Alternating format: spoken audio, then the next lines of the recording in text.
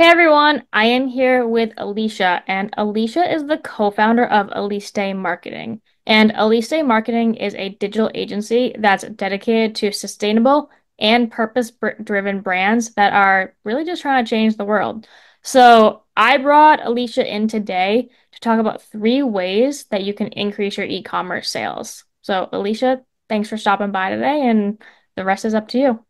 Oh my goodness. Thank you so much for having me. I'm excited to kind of talk shop and give the listeners and viewers some ideas of how they could drive commerce sales beyond just kind of the shopping craze of holidays and events. So there's so many different ways, but one of, I say the three foundational driving commerce is making sure foundationally you have a solid platform. And what I mean by that is focusing on social media, focusing on your website is fantastic, but understanding what's happening underneath the hood. So if somebody makes a purchase, if somebody visits you from an ad, what happens to them?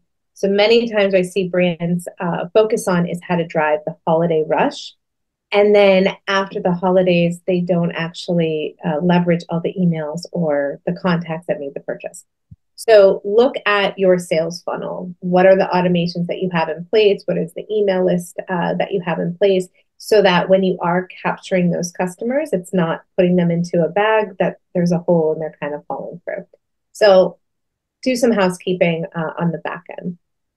That would be my first priority.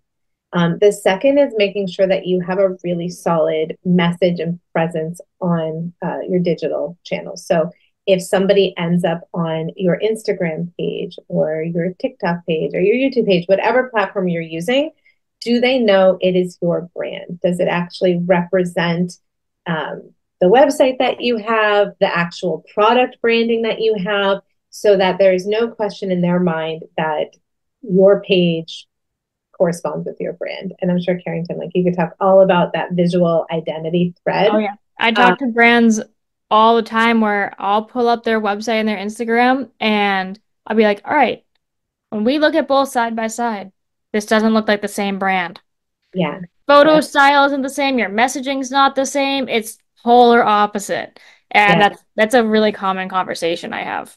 yes, yes, it is. And it's so even now that social media is not even a new thing, it's Hmm. like a different logo or a different favicon like on each page. So just make sure it's consistent. And at the end of the day, your customers know it's you. And then the third is kind of pushing yourself out of your comfort zone and finding partnerships. Who are other, not just like your influencers, but who are other businesses that you could partner with? Maybe it's a gift strategy or a gift guide. Or, for example, we were working with a rope company and we wanted to really attract the female market and kind of saying, okay, can we use the rope hanging and then have lingerie hanging from the rope and partner with a lingerie company? So Hmm. push yourself out of your comfort zone and seeing what partnerships you can really mold to drive sales.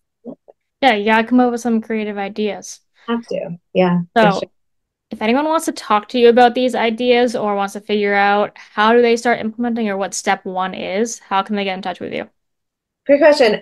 You can reach us on social media. I am on LinkedIn, Alicia Williams, but you can also go directly to our website, alisedaymarketing.com, and you can reach out to us. We love to chat, talk shop on marketing, geek out a little bit, but that would be the best way to find us. Awesome. Thank you so much. Thank you, Carrington.